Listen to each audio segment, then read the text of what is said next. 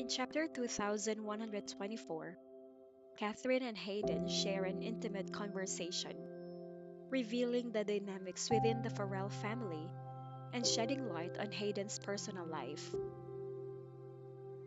Kathryn opens up about the challenges she faces with her adoptive mother, Matriarch Farrell, particularly in light of Shiloh's potential return to the Farrell group. The chapter explores Kathryn's resilience in the face of constant comparisons with Shiloh.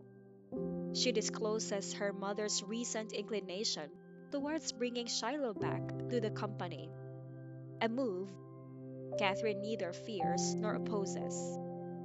She expresses her determination to maintain control and authority within the Farrell group, regardless of Shiloh's involvement. Hayden empathizes with Kathryn's predicament, emphasizing that it matters more for Matriarch Farrell to understand Kathryn than for others to form opinions about her.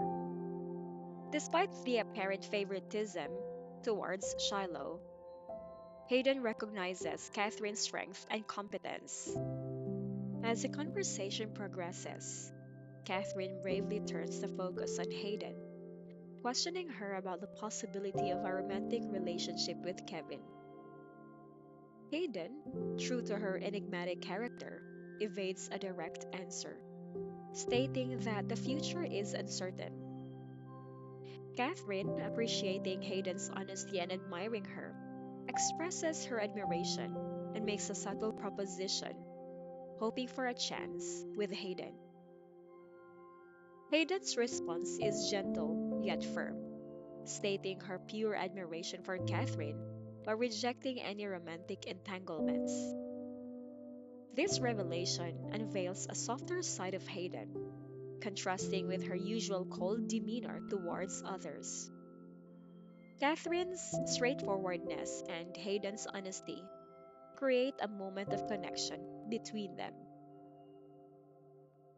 Kathryn concludes the conversation by evaluating Hayden's twin brother Yu.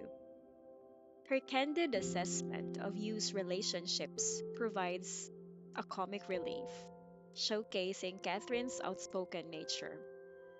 Hayden, in turn, discloses that Yu is single minded in his relationships, having no one he truly likes.